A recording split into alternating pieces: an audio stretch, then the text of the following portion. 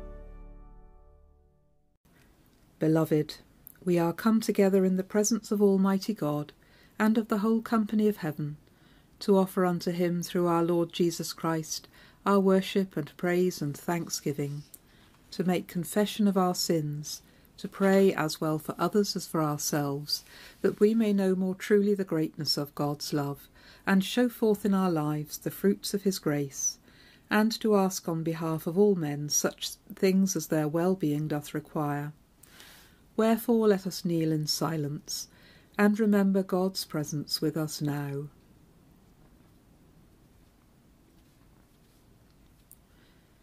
Almighty and most merciful Father, we have erred and strayed from thy ways like lost sheep.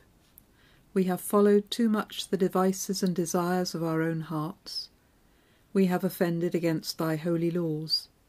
We have left undone those things which we ought to have done, and we have done those things which we ought not to have done, and there is no health in us. But thou, O Lord, have mercy upon us miserable offenders. Spare thou them, O God, which confess their faults. Restore thou them that are penitent, according to thy promises declared unto mankind, in Christ Jesus our Lord. And grant, O most merciful Father, for his sake, that we may hereafter live a godly, righteous, and sober life, to the glory of thy holy name. Amen. May the Almighty and merciful Lord grant unto you pardon and remission of all your sins, time for amendment of life, and the grace and comfort of the Holy Spirit. Amen. O Lord, open thou our lips, and our mouth shall show forth thy praise. O God, make speed to save us. O Lord, make haste to help us. Glory be to the Father, and to the Son, and to the Holy Ghost, as it was in the beginning, is now, and ever shall be, world without end. Amen. Praise ye the Lord. The Lord's name be praised. Our psalm today is Psalm 29. Bring unto the Lord, O ye mighty, bring young rams unto the Lord. Ascribe unto the Lord worship and strength. Give the Lord the honour due unto his name. Worship the Lord with holy worship. It is the Lord that commandeth the waters. It is the glorious God that maketh the thunder. It is the Lord that ruleth the sea. The voice of the Lord is mighty in operation. The voice of the Lord is a glorious voice. The voice of the Lord breaketh the cedar trees. Yea, the Lord breaketh the cedars of Libanus. He maketh them also to skip like a calf, Libanus also and Syrian, like a young unicorn. The voice of the Lord divideth the flames of fire. The voice of the Lord shaketh the wilderness. Yea, the Lord shaketh the wilderness of Kadesh. The voice of the Lord maketh the hinds to bring forth young, and discovereth the thick bushes. In his temple doth every man speak of his honour. The Lord sitteth above the waterflood, and the Lord remaineth a king for ever. The Lord shall give strength unto his people. The Lord shall give his people the blessing of peace. Glory be to the Father, and to the Son, and to the Holy Ghost, as it was in the beginning, is now, and ever shall be, world without end. Amen. Isaiah chapter 6, verses 1 to 8. In the year that King Uzziah died, I saw the Lord sitting on a throne, high and lofty, and the hem of his robe filled the temple. Seraphs were in attendance above him. Each had 6 wings. With 2 they covered their faces, and with 2 they covered their feet, and with 2 they flew. And one called to another and said, Holy, holy, holy is the Lord of hosts. The whole earth is full of his glory. The pivots on the thresholds shook at the voices of those who called, and the house filled with smoke. And I said, Woe is me! I am lost, for I am a man of unclean lips, and I live among a people of unclean lips. Yet my eyes have seen the King, the Lord of hosts. Then one of the seraphs flew to me, holding a live coal that had been taken from the altar with a pair of tongs. The seraph touched my mouth with it and said, Now that this has touched your lips, your guilt has departed, and your sin is blotted out. Then I heard the voice of the Lord saying, Whom shall I send, and who will go for us? And I said, Here am I, send me. This is the word of the Lord. Thanks be to God. We say the Magnificat together. My soul doth magnify the Lord, and my spirit hath rejoiced in God my Saviour, for he hath regarded the lowliness of his handmaiden. For behold, from henceforth all generations shall call me blessed. For he that is mighty hath magnified me, and holy is his name. And his mercy is on them that fear him throughout all generations. He hath showed strength with his arm. He hath scattered the proud in the imagination of their hearts. He hath put down the mighty from their seat, and hath exalted the humble and meek. He hath filled the hungry with good things, and the rich he hath sent empty away. He, remembering his mercy, hath holpen his servant Israel, as he promised to our forefathers, Abraham and his seed for ever. Glory be to the Father, and to the Son, and to the Holy Ghost, as it was in the beginning, is now, and ever shall be, world without end. Amen. Today's Gospel reading comes from John chapter 3, beginning at the first verse. There was a Pharisee named Nicodemus, a leader of the Jews. He came to Jesus by night and said to him, "Rabbi, we know that you are a teacher who has come from God, for no one can do these signs that you do apart from the presence of God." Jesus answered him, "Very truly I tell you, no one can see the kingdom of God without being born from above." Nicodemus said to him, "How can anyone be born after having grown old? Can one enter a second time into the mother's womb and be born?" Jesus answered, "Very truly I tell you, no one can enter the kingdom of God without being born of water and spirit. What is born of the flesh is flesh, and what is born of the spirit is spirit. Do not be astonished that I said to you, you must be born from above. The wind blows where it chooses, and you hear the sound of it, but you do not know where it comes from or where it goes. So it is with everyone who is born of the Spirit." Nicodemus said to him, "How can these things be?" Jesus answered him, "Are you a teacher of Israel, and yet you do not understand these things? Very truly I tell you, we speak of what we know, and testify to what we have seen, yet you do not receive our testimony. If I have told you about earthly things and you do not believe, how can you believe if I tell you about heavenly things? No one has ascended into heaven except the one who descended from heaven, the Son of Man. And just as Moses lifted up the serpent in the wilderness, so must the Son of Man be lifted up, that whoever believes in him may have eternal life. For God so loved the world that he gave his only Son, so that everyone who believes in him may not perish, but may have eternal life. Indeed, God did not send his Son into the world to condemn the world, but in order that the world might be saved through him." We say the Nunc Dimittis together. Lord, now lettest thou thy servant depart in peace, according to thy word. For mine eyes have seen thy salvation, which thou hast prepared before the face of all people, to be a light to lighten the Gentiles, and to be the glory of thy people Israel. Glory be to the Father, and to the Son, and to the Holy Ghost, as it was in the beginning, is now, and ever shall be, world without end. Amen.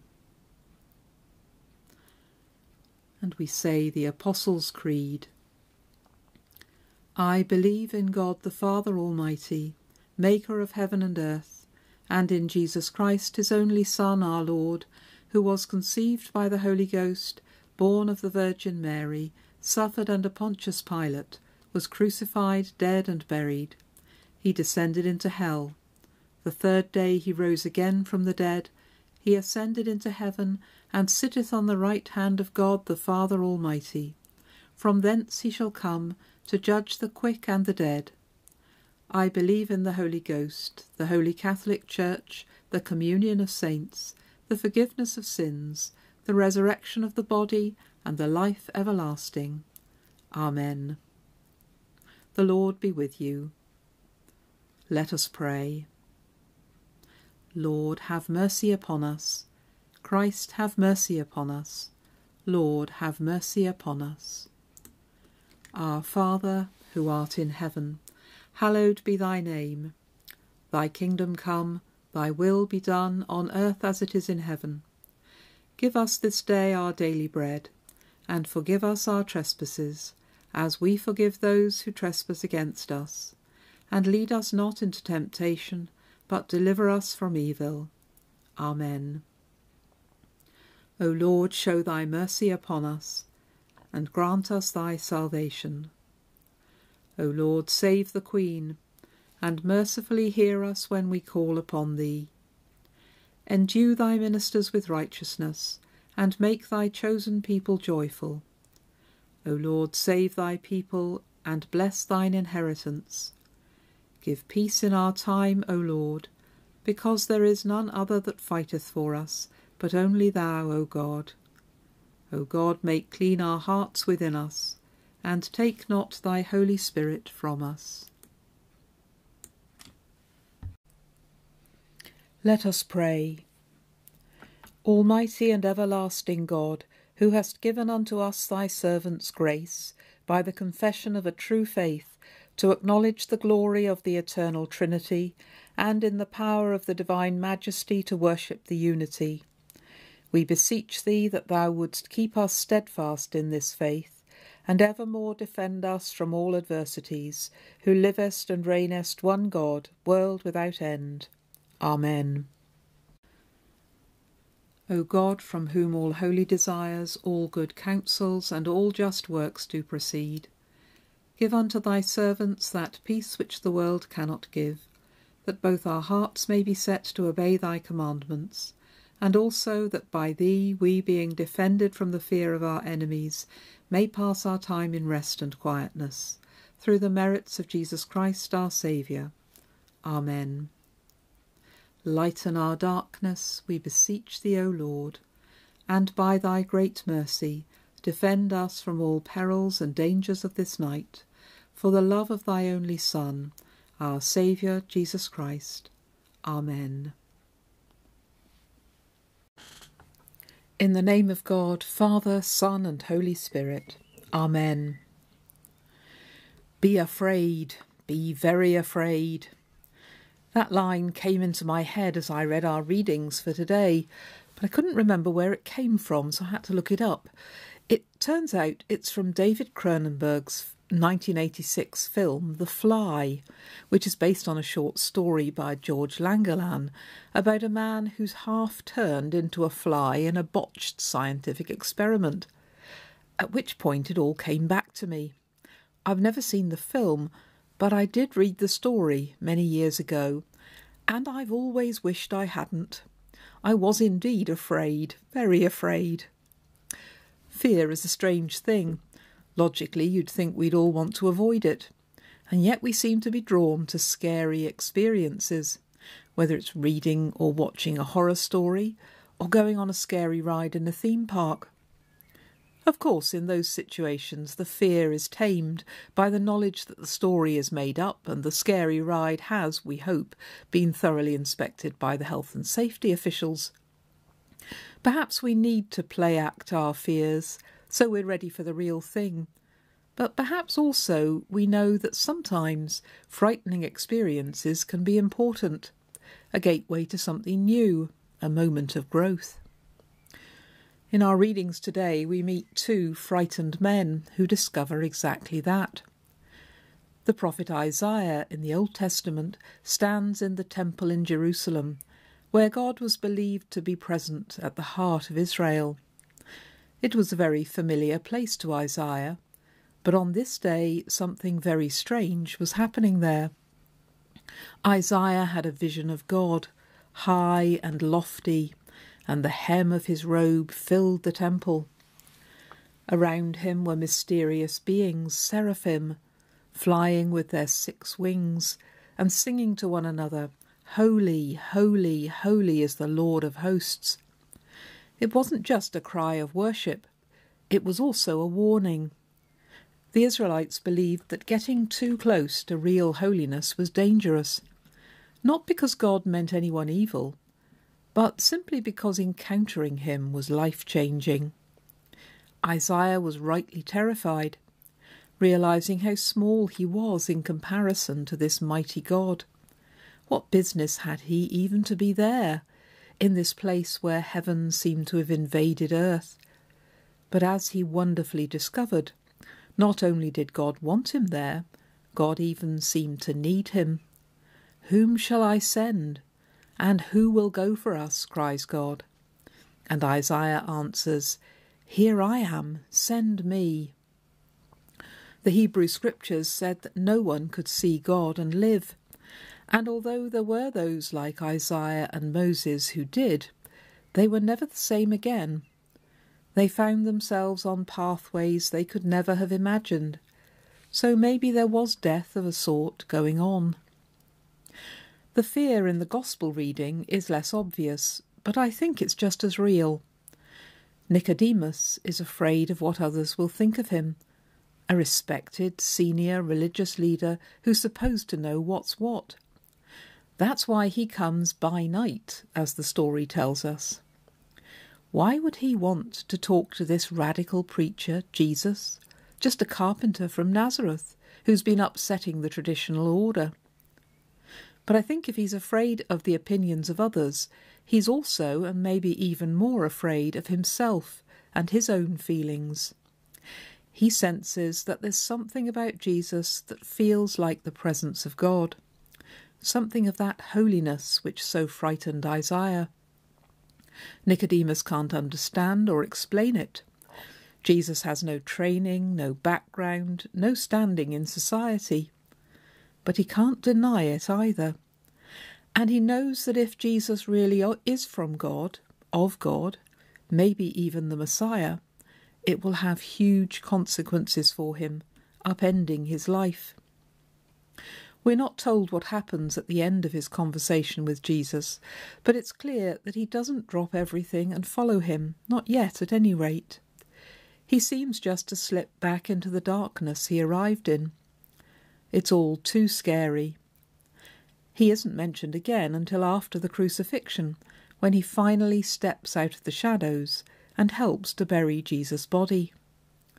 But I think we can assume that he must then have become a disciple and part of the early church.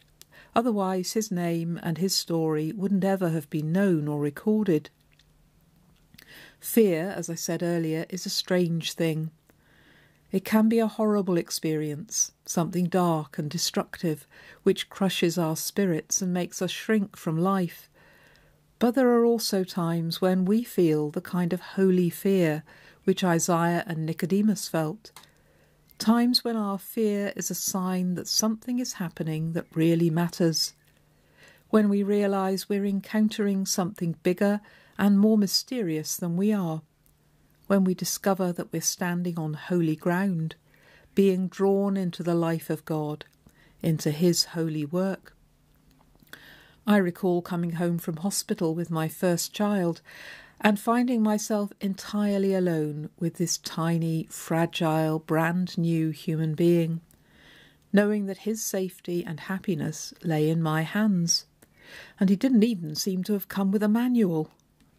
A small child, but a huge responsibility and a huge privilege, which I knew I didn't have the resources to handle, because none of us does.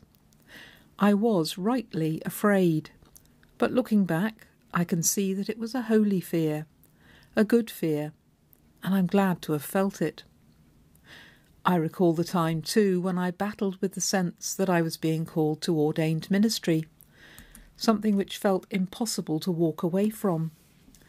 I knew that saying yes to God would have consequences for me and those around me, though, and I knew that I couldn't possibly do it in my own strength. In the ordination service, priests are told that the treasure now to be entrusted to you is Christ's own flock, bought by the shedding of his blood on the cross. There was no way that I felt that I was up to such a precious job, and that's still the case. It's only by the grace of God that I'm here.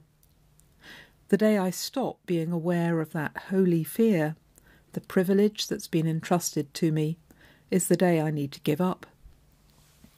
I'm sure there have been moments in all our lives like that, when we quake a bit, knowing that we're doing something or making some decision that really matters. I've often stood at the top of the chancel steps and watched couples tremble as they say their marriage vows, as the nerves about the practicalities of the day give way to the proper holy fear at the scale of the promises they're making to love and to cherish till death us do part. If they weren't at least a bit frightened at that point, I think I'd be worried for them. Chronic anxiety, of course, is a terrible thing and needs professional help to address. But a life in which there's no fear is no life at all, because it means there's no growth, no challenge, No point at which we are called out beyond our comfort zone, knowing that we're doing something that really matters simply by being ourselves. What those callings look like will be different for each of us, and they'll change throughout our lives. Our fears will be different too.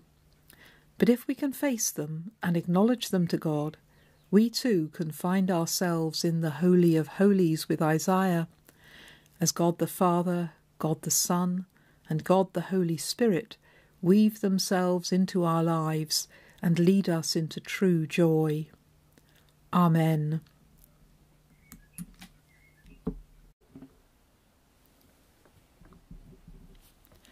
Let us pray.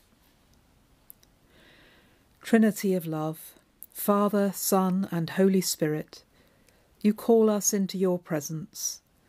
Help us to trust your love for us and for all people, so that we can come boldly to you and know ourselves to have come home.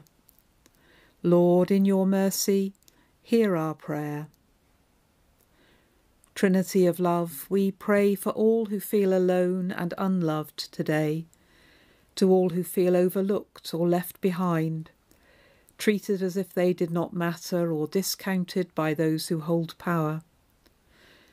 We pray especially for those who suffer discrimination and oppression. Open our eyes to our own prejudice, our ears to the voices of those we don't listen to, our hearts to the knowledge that all people are equal in your sight. Lord, in your mercy, hear our prayer. Trinity of love, we thank you for those who show us love, echoing your love for us, for family and friends, for those who have gone beyond the call of duty to care for neighbours. Help us to embody your love in the places you have called us to, so that all will know it. Lord, in your mercy, hear our prayer. Trinity of love, we pray for all who are sick or sorrowing today. We ask you to comfort and strengthen them. We bring before you any who are known to us and those who are known to you alone, in a moment of silence.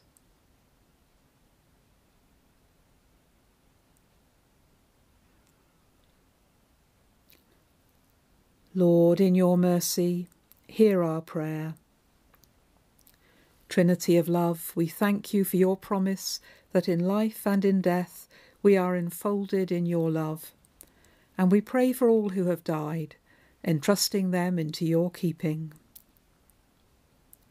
Lord, in your mercy, hear our prayer. And now, in the words of the 17th century Bishop Thomas Ken, to God the Father, who first loved us and made us accepted in the Beloved, to God the Son, who loved us and washed us from our sins in his own blood, to God the Holy Ghost, who sheddeth the love of God abroad in our hearts, to the one true God, be all love and all glory for time and for eternity. Amen. The peace of God that passeth all understanding, keep your hearts and minds in the knowledge and love of God, and of his Son, Jesus Christ our Lord. And the blessing of God Almighty, the Father, the Son, and the Holy Spirit, be among you and remain with you always. Amen.